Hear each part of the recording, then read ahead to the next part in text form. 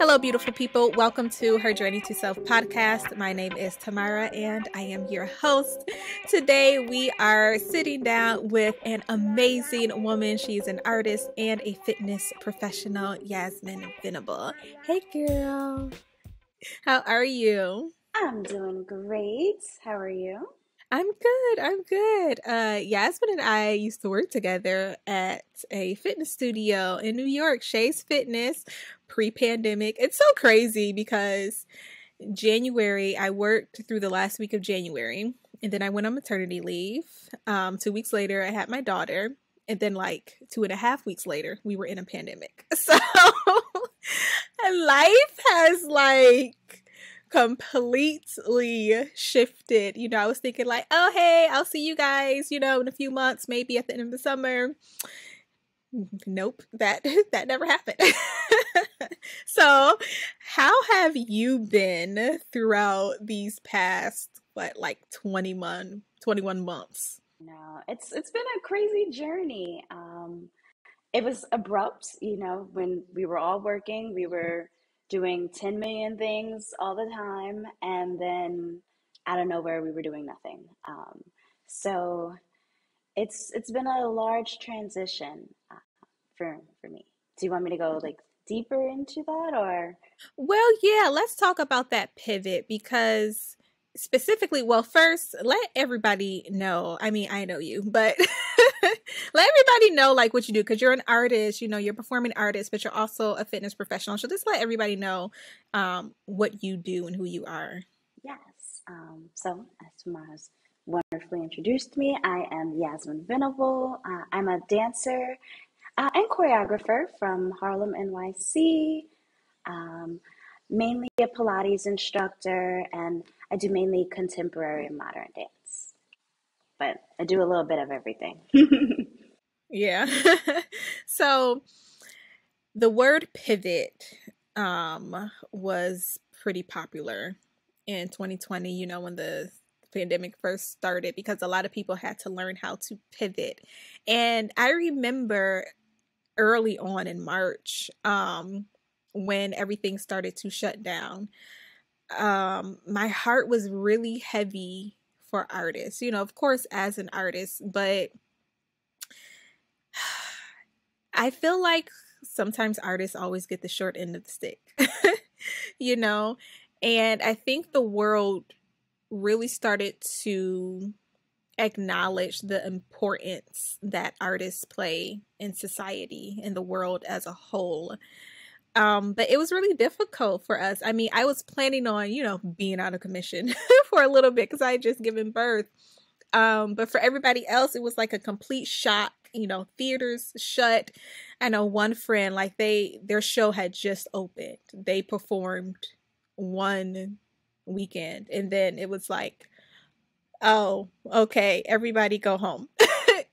So what has that been like for you to pivot during this time? Have you been working in these last few months, on your artistry? I know you've been active with fitness, but as far as being an artist, what has this time looked like for you? So it's been a major pivot.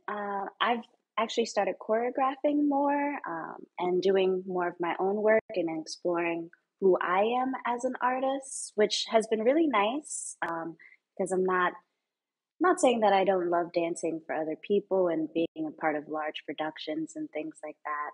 But it's been nice to explore who I am as a dancer, my individual voice, which has been really great. So that's been a big, major pivot for me as still being a dance artist, but turning on my own creative choreographic juices, which has been fun. Yeah. What does that journey feel like? Because sometimes in life, I think we can get stuck on this one path, and sometimes we can go outside of our comfort zone, so what is this transition, this pivot? What has that felt like for you? Has it been enjoyable? Has, there been a little bit of resistance or a little bit of fear? There's definitely been some fear, for sure. Just in terms of just having confidence, being confident in that, okay, I can choreograph and I enjoy my work and that my voice is valuable as much as anyone else's voice. Um, so it's a little bit of breaking out of that shell of being like, okay, I tell other people's stories to now like telling my own story. So there was a lot of fear and like, oh, people aren't going to like my stuff or it's not going to be good or so there was a lot of overcoming of fear that had to happen and just being vulnerable and allowing myself to go through that process.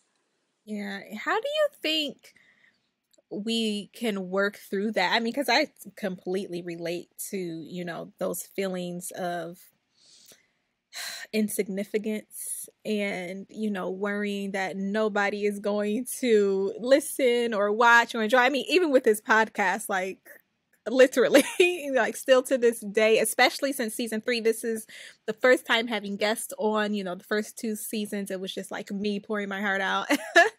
But there is still that fear, even with reaching out to ask people, to be on the podcast. It's like, oh, nobody's gonna want to come. So what are some tangible things that you do to really combat those negative thoughts and feelings? A lot of time it's a meditation and self-reflection and taking time to maybe even write or yeah, like I love to write about it and just say like what are my insecurities and what are the things that are holding me back from wanting to do what I need to do and then what are the positive outcomes that can come from doing what I need and want to do. And with that process, I kind of filter that a lot of times the strengths overweigh out the things that are keeping me from doing what I need to do. So I part of it is kind of, I don't want to say mentally tricking myself. I just started rewatching Star Wars, the whole saga from the beginning. So it's been great rewatching it. And with that, they talk about the force. And a lot of it is, working with your own force and kind of telling yourself like, okay, I know you feel this anxiety, this fear, this, you know, insecurity and just telling yourself, okay, yes, that's like in the back seat. I'm just going to go for it and drive forward and do what my heart is telling me that I should do. Yeah, yeah.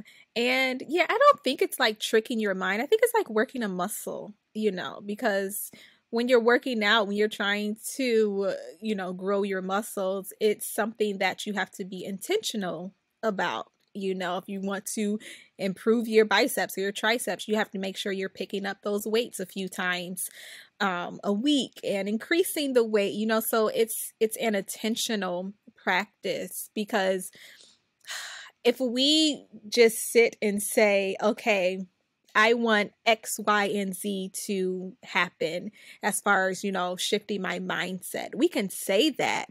But if we aren't implementing practices that is going to help us actually shift that mindset, nothing is going to happen. I think sometimes we trick ourselves into thinking that we are doing something when we actually aren't. Something else that I thought about while you were speaking is just the resistance to the overall process. This is something that I struggle with, especially when it comes to journaling. I've been writing since, I don't even know, I was a little girl. I've, always had diaries. I have journals on top of journals on top of journals. But in the past few years, there has been a lot of resistance to journaling. And I think some of that comes from just like past disappointment and not really having that belief anymore that what I'm doing is beneficial to me. So, do you ever experience resistance when it comes to those different mechanisms that you have in place, such as journaling? Yes, all the time. All the time, there's that little voice of like, you'll do that later, or it's not really that important, or you should be doing this instead, or I do feel that resistance sometimes. And there's this really great book. I'm so bad I don't remember the author of the book, but it's the art or the art of no, I'm sorry, the War of Art. There we go. The War of Art is the title. And the first chapter of the book talks about that resistance that you feel. And usually the more resistant, the more procrastination, the more you kind of tell yourself like, no, no, no, like I'll get to that later, are usually the things that are the most valuable for us as artists. It's the thing that you should be putting your time and energy in.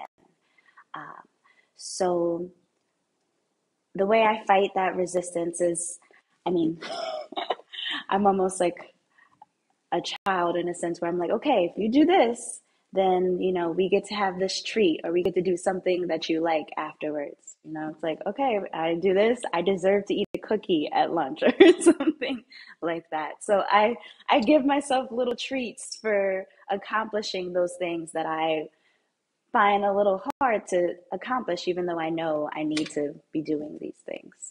Yeah, and I think we're all children at heart anyway, so we have adult tantrums all the time. So yeah, so the reward system definitely does work.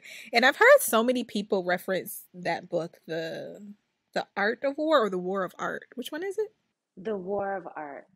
The War of Art. So I'm just going to take this as a little nudge that I need to, pick it up and finally read it, because it's been a few years that I've heard people reference that book.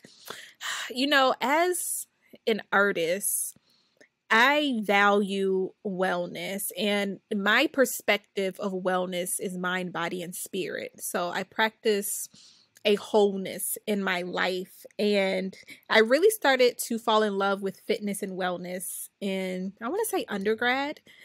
When was that time where you realized that this was going to be a path that you were going to take? For me, it was right after undergrad, right after college, is when I realized that I really loved fitness. I, like most college students, was quite broke and still was dancing and couldn't really afford a gym membership, couldn't really afford to take those Pilates, bar, stretch, all those classes on top of my dance classes and other things that, I was already struggling to financially support. So I was like, you know what? Let me learn how to actually teach myself.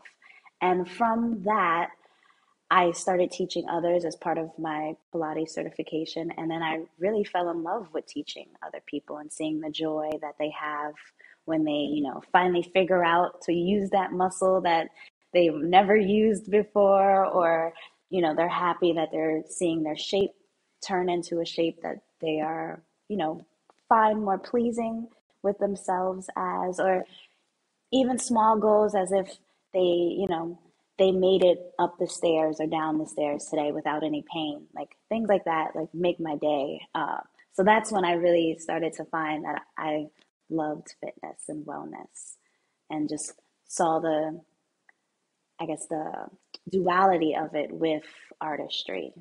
Yeah, and I think it's such a beautiful marriage. Like, I feel like it made complete sense that I fell in love with fitness and I started working as a fitness instructor while still being an artist, going on auditions and performing, because especially with the perspective of mind, body, and spirit, as an artist, you have to be mentally and physically and even spiritually fit to perform and to take on these different roles and different characters.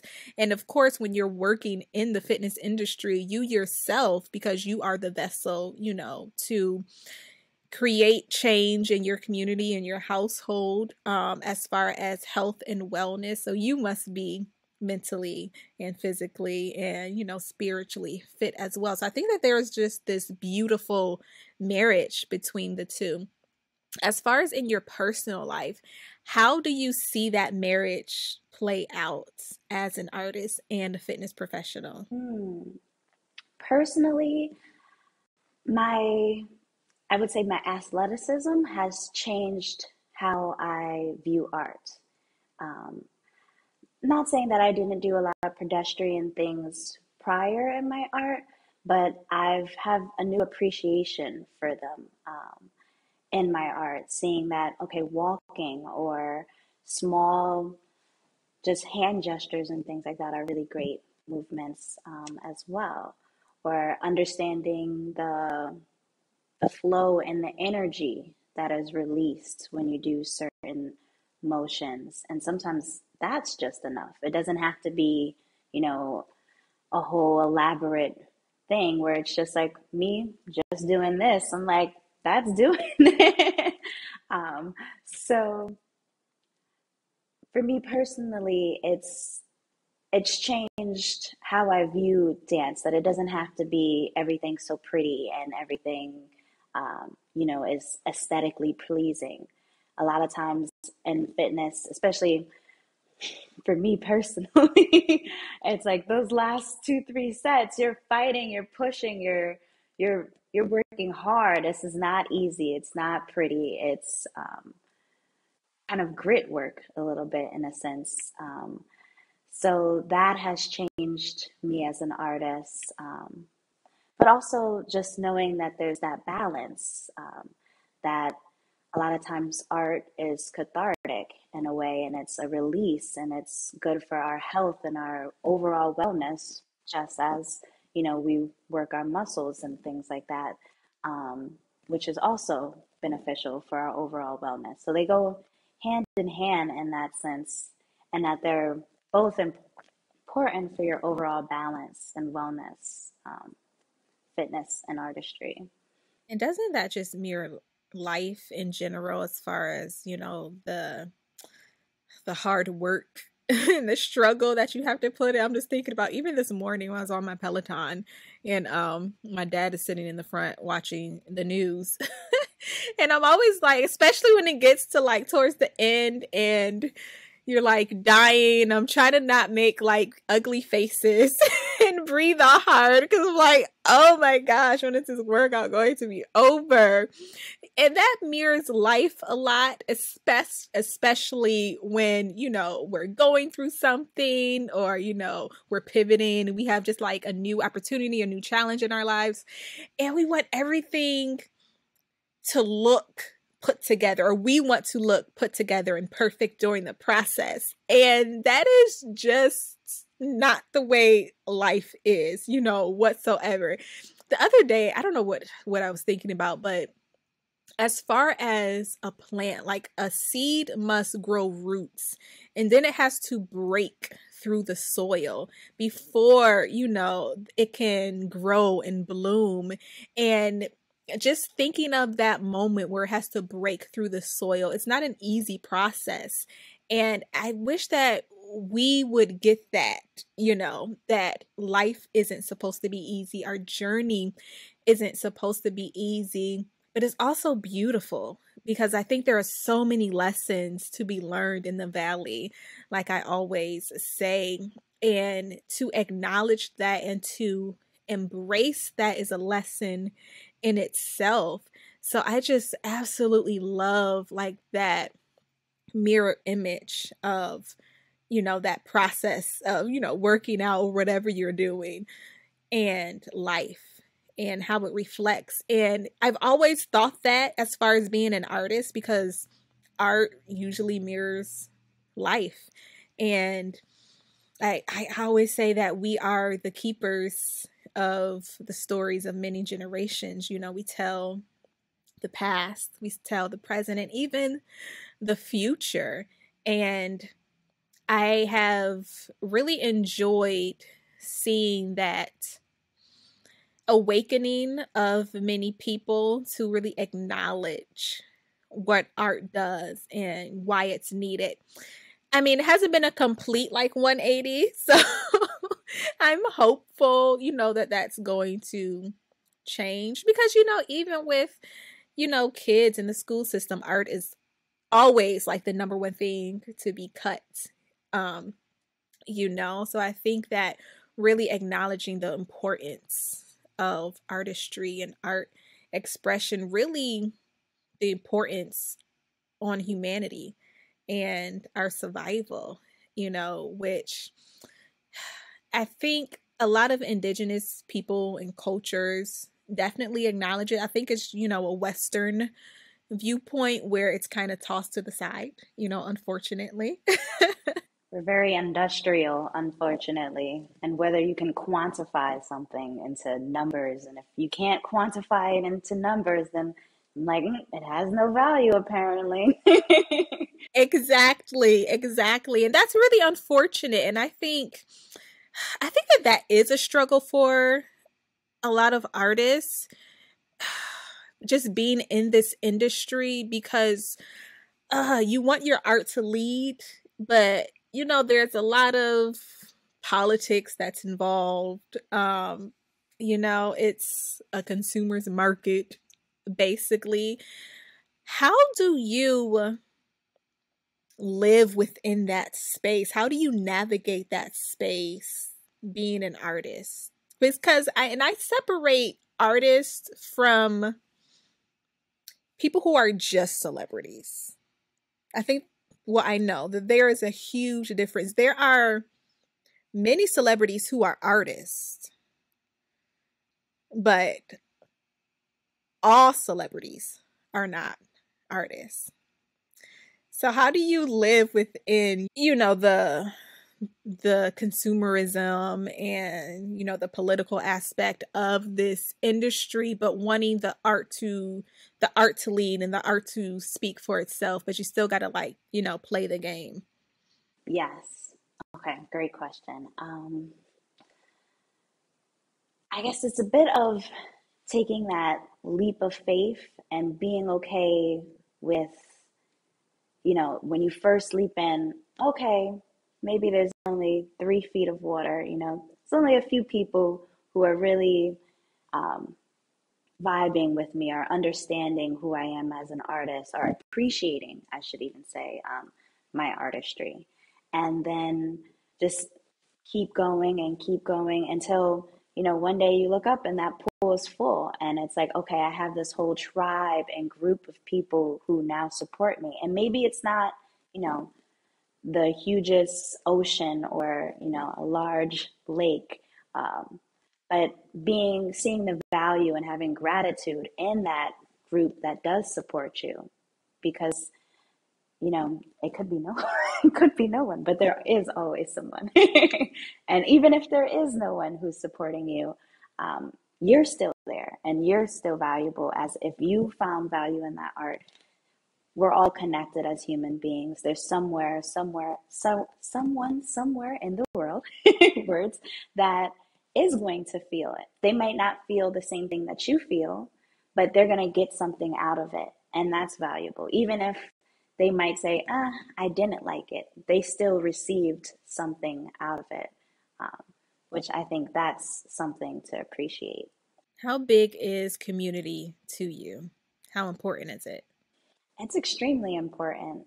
Your community is who supports you. It's what gives you that little bit of, if you're not feeling too great, you're leaning back, they kind of give you that, like, okay, you need to lift up, stand straight, speak loud, have that confidence. They allow you to be your best self. Your community is very important. And it's hard. I mean, I can understand if you don't feel you have that support in that community, but when you do have that community, or just acknowledge the community that you do have, um, it can be really beneficial to you as an artist, or I should say myself as an artist. Yeah. what are your what are your hopes or dreams, or even your vision for artists, in general, um in the future? What would you like to see happen in this world, as when it comes to artistry and how it's expressed and accepted? I do see, since the pandemic, and just not even necessarily since the pandemic, just in general, the world is starting to include more artists and more artistry into things, even in terms of commercials. I see commercials for back pain ad, and now there's like a guy dancing, and I'm like, that's so amazing. Where in the past, it would have just been like 2 seconds of somebody being like, ugh, you know, like, so I love seeing that art is becoming more of our everyday lives. In terms of, I'm still in the city, so when I get on the train, I see that they have, the poems and little things like that really make a difference throughout, at least my day. So I'm assuming they make a difference throughout everyone else's day as well, those little pockets of artistry. But since the pandemic, I really love how everything becoming a little bit more virtual, or most things having a virtual platform, has allowed more artists to have a voice and to speak up and to showcase their talent.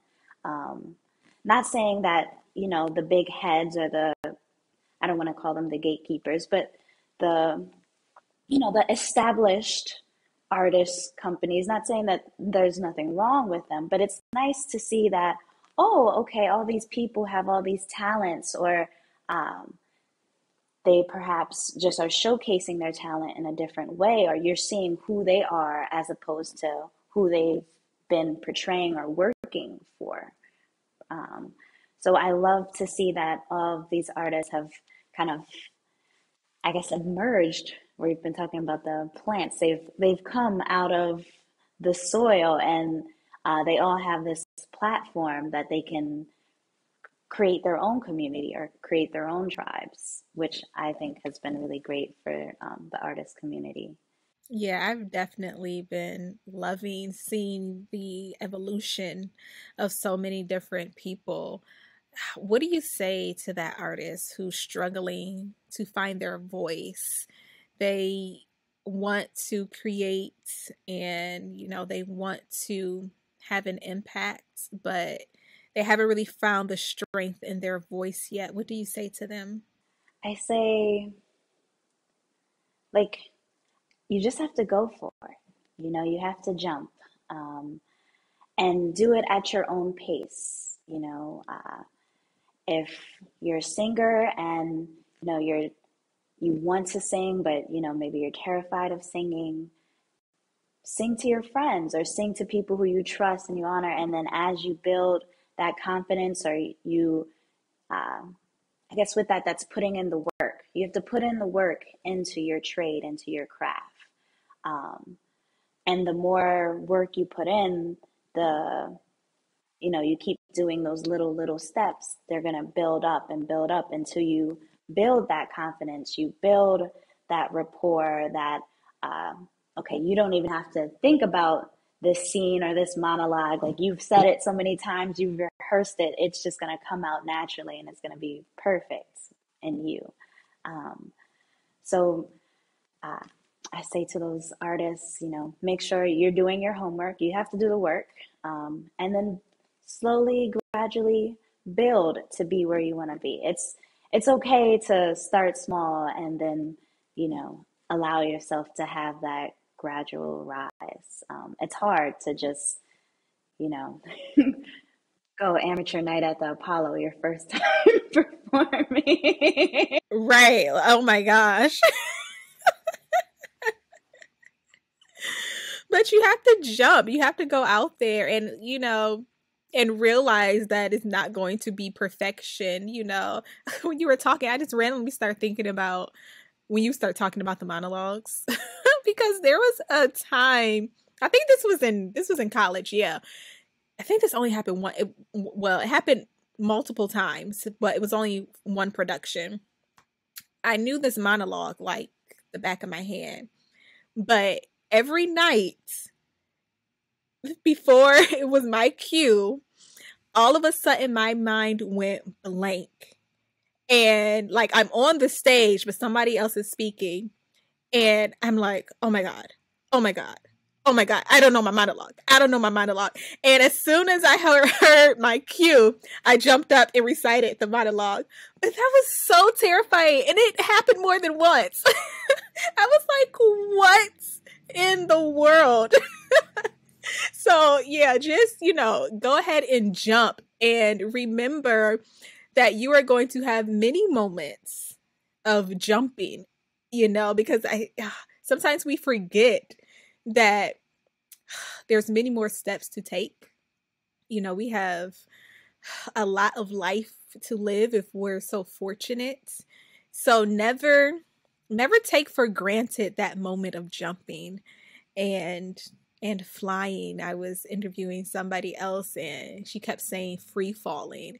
And I think that's just so beautiful to really surrender and allow ourselves to just be in the moment, especially as artists. I think that's one of the biggest lessons we can learn as artists, is to live in the moment. Yasmine, thank you so much for hanging out with me today. How can people get in touch with you? I know that are you doing private Pilates lessons, like virtual? I'm doing private virtuals, and I don't know if you want to see it. It looks a little crazy right now. I'm transforming. I do live at home and I'm transforming. We had an extra room. So it's slowly becoming my new workspace so that I am more official with my classes. And then I can have small in-person groups or in-person privates and things like that as well, which I'm looking forward to. Yes. Oh, I'm happy. I'm excited to see the space. Yeah. Yeah. So how can people get in contact and take a class with you? Yes. So you can follow me on Instagram at notnormalyazzy, or I should say notnormal_yazzy. And there it has my link to my talent hack. Or you can go to talenthack.com / I think it's just my name, Yasmine.Venable. And you can find it through there. I have group classes, group virtual classes, anything from Pilates to advanced cardio to I have an open class where we literally do anything. It can some days we're doing handstands, some days we're walking, some days. So I have a large range of classes, which can be kind of fun. That's awesome. Yes, I love the variety. I will make sure to leave all of your contact information in the show notes. She's an amazing Pilates instructor. And I just overall love your spirit, Yasmine. I've always admired your spirit. You're just such a gentle soul and so welcoming. And I think that's so amazing to have, especially in the fitness space, because it's a very vulnerable space. And to have that gift to be able to welcome someone in, it just feels so accepting. So yeah, guys, take a class from her. She's amazing. All right, Yasmine, thank you so much for hanging out with me today. Guys, remember to jump. We are in a new year officially. I know life has been crazy, especially the life of an artist, but learning to pivot is a beautiful thing. So thank you so much for tuning in today. Remember that your testimony is not for yourself, it is for the world. Until next time, peace, love, and light.